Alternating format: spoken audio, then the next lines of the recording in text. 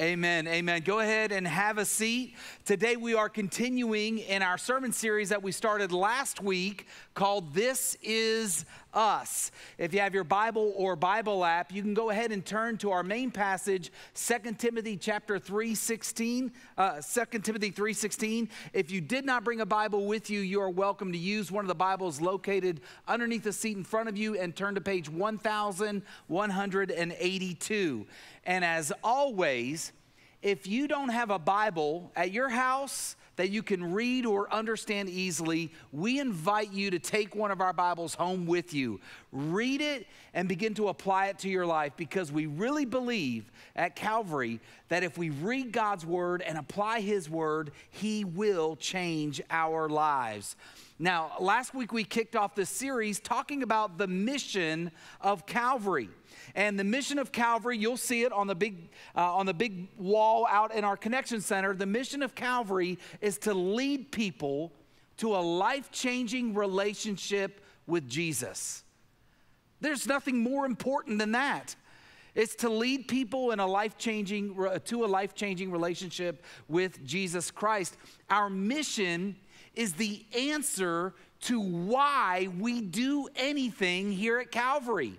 It's why we gather for worship each weekend. It's why we volunteer and serve in our community. Our mission answers the question, why do we have a children's ministry? Or why do we build wells or dig wells in Africa? Why we have a student ministry? Why we have life groups?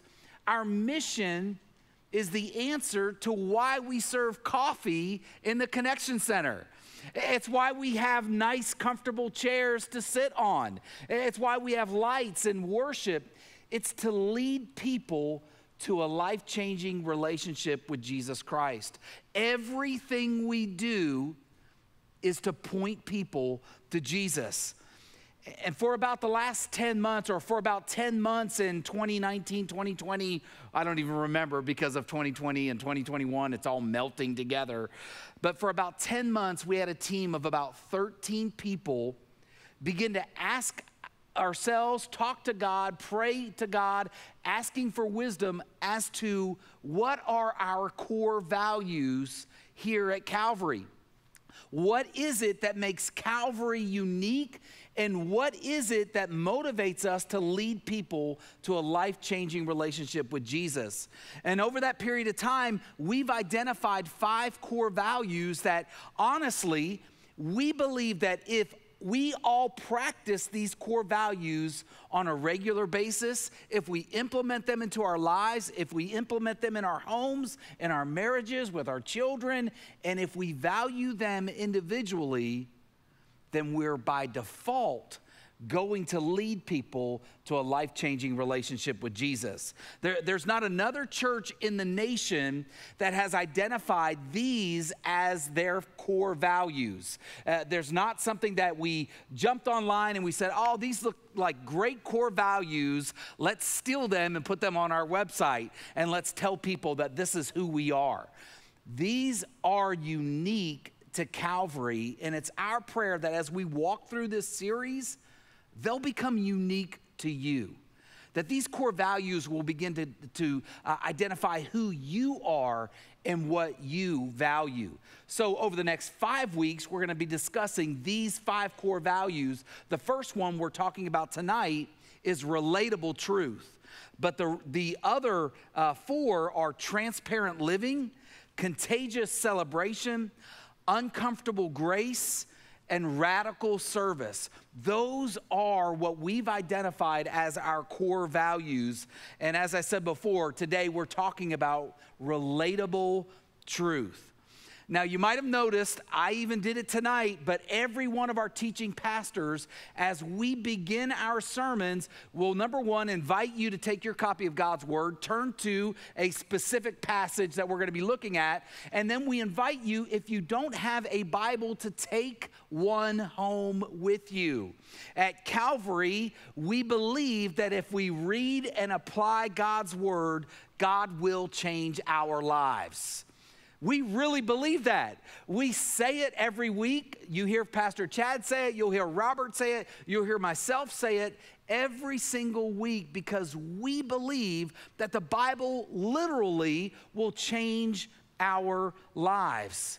Now, that statement is developed from a key passage that we're going to be looking at.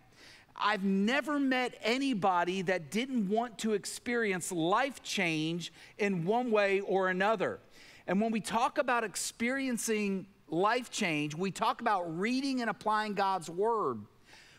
Our value, we believe it so wholeheartedly, we're going to say it sermon after sermon after sermon.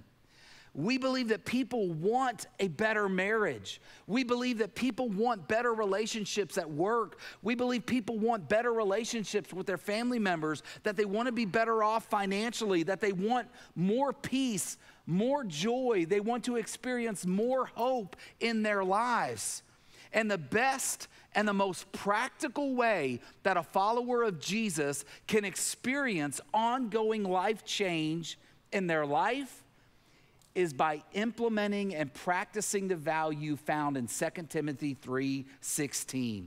Paul wrote this in 2 Timothy 3:16. He said, all scripture is breathed out by God and is profitable for teaching, for reproof, for correction, and for training in righteousness. Now, I'm a pretty simple man.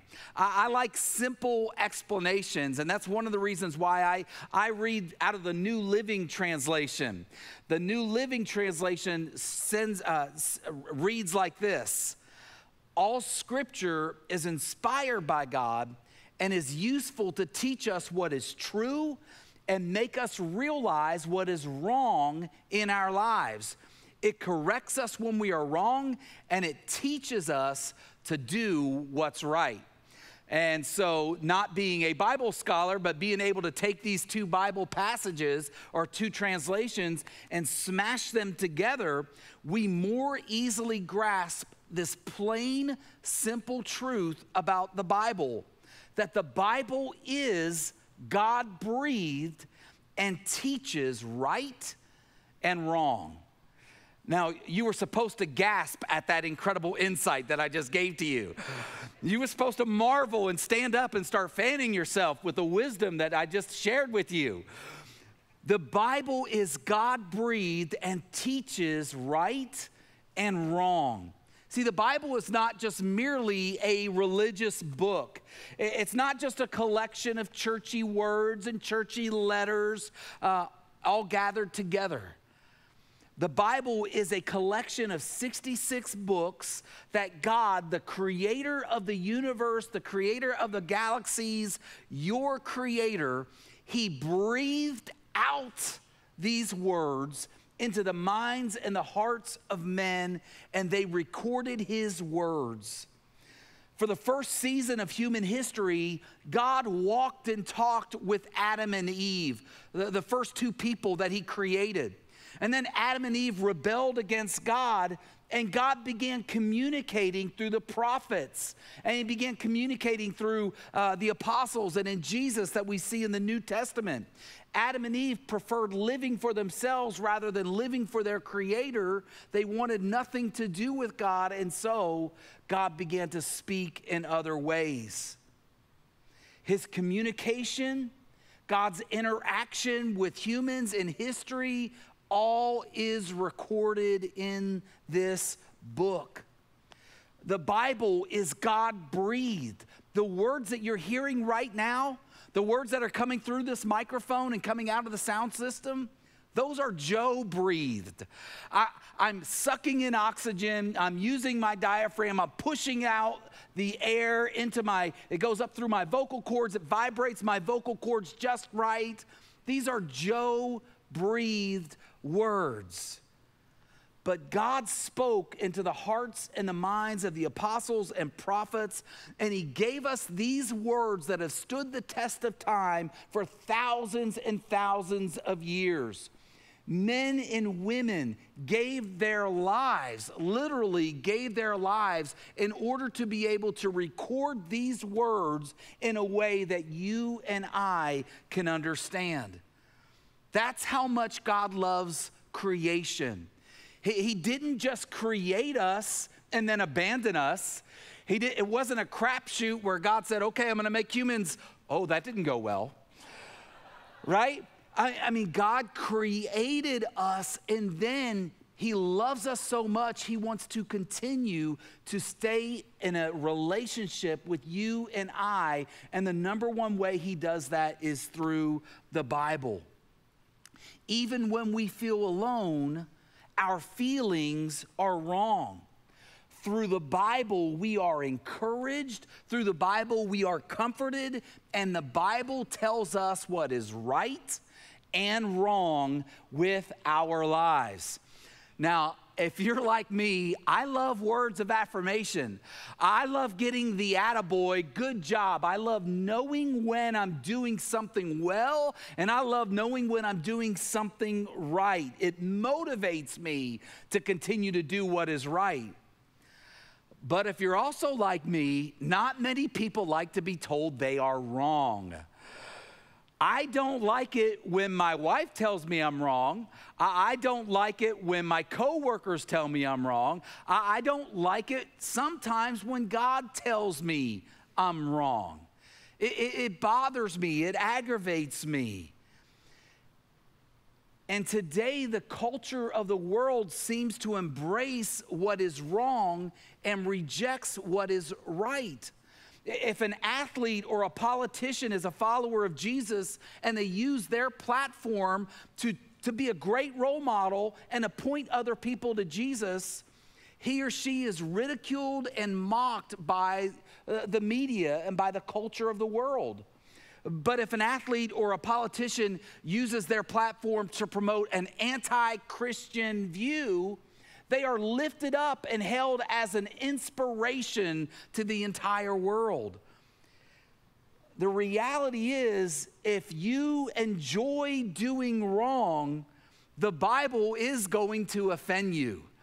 If you live your life and enjoy doing what is wrong, the Bible is going to cut against your heart. If you enjoy doing wrong and you don't want to be corrected, sermons here at Calvary are going to offend you from time to time. They're going to step on your toes. You're going to think that Pastor Chad and Robert and I are getting all up in your business. You're going to get aggravated and agitated because there's right and there's wrong. And the Bible teaches us both. And we acknowledge, since the Bible is God-breathed, it has authority over our lives.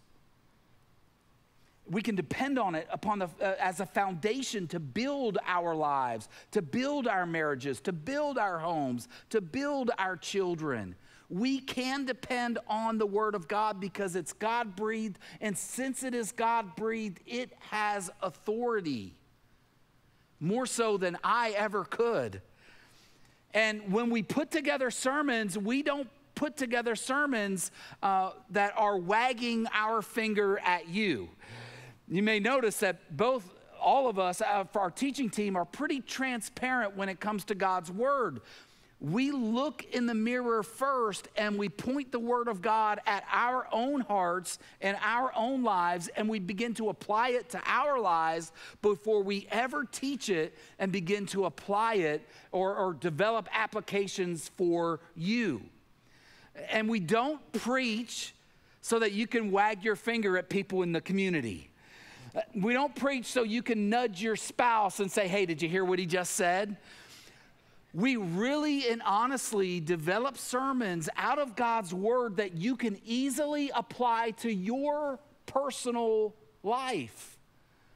Not for somebody else to apply to their life, but for you and I to apply to our lives. And that's because we believe that if people in our church is going to grow spiritually, then the best application for spiritual growth, the best sign for spiritual growth is you personally applying God's Word to your life. And we believe that spiritual growth is evident inside each of us when we apply God's word to our lives. And so the question that we're going to focus on for the rest of the message is, how do you apply God's word to your life? It was 1996. It was 5 years after I became a follower of Jesus where finally somebody helped me understand how to read God's word and apply it to my life in a very simple way. It was 5 years after I surrendered my life to Jesus. It was 5 years after I recognized that God was right and I was wrong. It was 5 years after I had surrendered my life to Jesus, that I became a born-again follower of Christ, that I finally understood how to read and apply God's word to my life. Because to be honest, there were many times when I would open up my Bible to read it and I would drift off to sleep. There were many times I would open up my Bible to read it and my mind would begin to wander and I would begin to think about everything else I needed to accomplish during the day. Raise your hand if you're like that. Some of you are sleeping right now. And it's not my fault, it's spiritual warfare, so just blame the devil. So how do we read the Bible for application?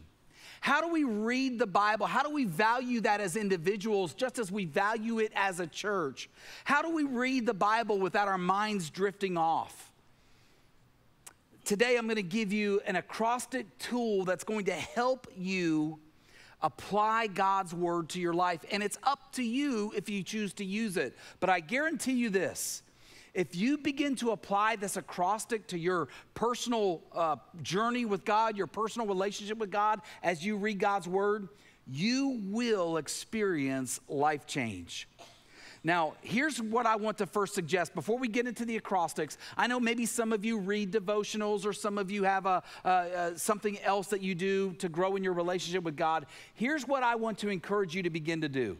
I want you to go to the New Testament and find one of the shorter letters that one of the apostles wrote to followers of Jesus. And the reason why I love those shorter letters is because they're so practical.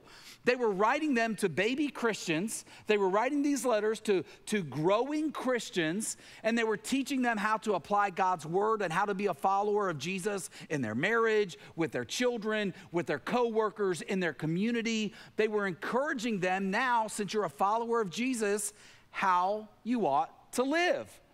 And they're very simple, and they're very short, and they're very direct and to the point. So I want to encourage you first, begin to go to one of the shorter letters of the Bible inside the New Testament. And here's what I do. When I read the Bible, I'll read these shorter letters typically in one sitting. I'll get up in the morning, and if I'm going through Ephesians, I'll turn to Ephesians, and I'll read it one time all the way through. And as I read it all the way through, when a verse stands out to me, or a thought stands out to me, or there's something that makes me go, I underline it, and then I move on. Because I find that if my goal is to read the letter and I start dwelling on that one verse, I never get through it. And so I read that entire letter all in one sitting. And when a verse stands out to me, all I do is underline it in my Bible. Then I move on. The next morning is when the fun starts to happen. The next morning, I open up my Bible again to Ephesians, and I hit the very first verse that stood out to me. And I type it out on my tablet, and I begin to meditate on that verse. Why did this verse stand out to me? What is it that God is trying to teach me from this passage of Scripture? And I meditate on it by looking for specks. I ask myself, did this verse leap out to me because there is a sin to avoid or confess in my life? Is God trying to show me that there's a sin right now that I need to avoid, or is there a sin right now that I need to confess and stop doing? So if I've been thinking about robbing a bank, if I've been thinking about committing murder, if I've been thinking about overeating tacos, then I acknowledge I need to avoid doing those things. Those are bad things. Those are wrong things, and I don't want to do them. But mostly I don't struggle with temptation in those areas. But I am tempted in the areas of lust. I am tempted in the areas of gossip. I'm tempted in the areas of greed and of selfishness and resentment. And I'm tempted in the areas of bitterness and unforgiveness. And so when I read God's word and I'm seeing those verses that stand out to me, I let God's word transform my thinking. And if there is a sin that I need to avoid or confess, I begin to write about it. And I begin to journal about it. And then secondly, I ask myself if this verse leaped out to me because there is a promise to claim. Is there a promise to claim in this verse? Is that why this verse is leaping out at me? Because there's a promise that God knows I need to acknowledge and claim for my personal life. Within the New Testament, there are over 250 promises to followers of Jesus. Here are just a couple of them. As examples for followers of Jesus. Jesus promised followers rest in Matthew 11, 28 through 30. Jesus said, "Come to me, all of you who are weary and heavy burdened, and I will give you rest. Take my yoke upon you and learn from me, for I am gentle and humble at heart, and you will find rest for your souls." As you walk through the valley of life, as you walk through discouraging moments, as you walk through seasons of life that are overwhelming and are hurtful, Jesus' promise of rest is for you. That is a promise that you can claim as you're reading through God's word. Jesus also promised abundant life in John 10:10. He was talking about the evil one, and he said the thief's purpose, the devil's purpose, is to steal, to kill, and destroy. And then he said, "But I have come that you might have life and have it abundantly." See, there are many more promises that God makes to us throughout the New Testament and the Old Testament, but every single one of the promises that you're going to encounter in Scripture is fulfilled through a personal, life-changing relationship with Jesus. So if there's a promise, I claim it. I write it down. I write about how it's impacting me. I pray it into my heart and life. And thirdly, I ask myself, did this scripture pop out to me because there is an example to follow? Is there an example to follow? Is that why this verse stood out to me? Am I supposed to follow the example of somebody that I'm reading about? Is there an example to follow? Maybe a Bible character's strength, or maybe their faithfulness, or maybe their obedience, or maybe their sacrifice. Does this Bible character, does this Bible example inspire me to walk with God more closely? And if so, then I write about it. I journal about it. I write about why that example stands out to me and how I can demonstrate that best in my personal life. Fourth, I ask myself, is there a command to obey? Is there a command to obey? Is there an area of my life that I need to bring into alignment with God's word? And if so, what is it? I write about it. I apply it to my life. And what I often find is there are commands that throughout the letters that I once obeyed, and no longer am I no longer obeying, or they're not as prominent as they once were. There are commands that I've become relaxed in obeying and following. Am I no longer generous like I once was? Am I loving others with patience and kindness and thoughtfulness? Am I being kind and tenderhearted to my spouse, to my family, to my friends? Am I following Jesus like God expects followers of Jesus to follow Jesus? And if so, then I write about it. I talk about it in my prayer time with God. And finally, I ask myself, did this verse stand out to me simply because it has some bit of knowledge to gain? Is it just something about this passage of Scripture that's some kind of insight for me personally? Or is there insight about God or my fellow man that I need to be reminded of, that I need to tuck away and even pass along to other people?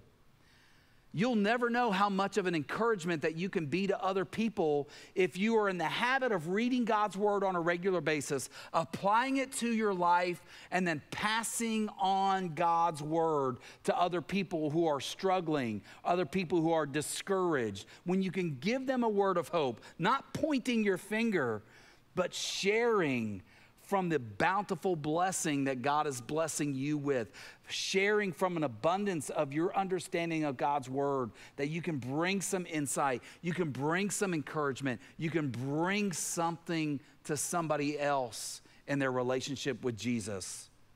Now, I've given you some solid questions that you can ask yourself as you read God's word. And the reason for that is simple, because we believe that God's truth should be relatable. It shouldn't be hard for you and I to understand God's word. When God spoke to the men and the women, when God spoke to the Hebrews and the Israelites, and he spoke to followers of Jesus, it was simple. They didn't have to go crack some type of complex book formula to understand what God was trying to say. He spoke to them in the language that they understood so that they could apply it to their lives. These things will help your mind stay focused and help you stay alert as you read God's word. If you want to stay awake when you're reading God's word, if you want to keep your mind from drifting off, do these things.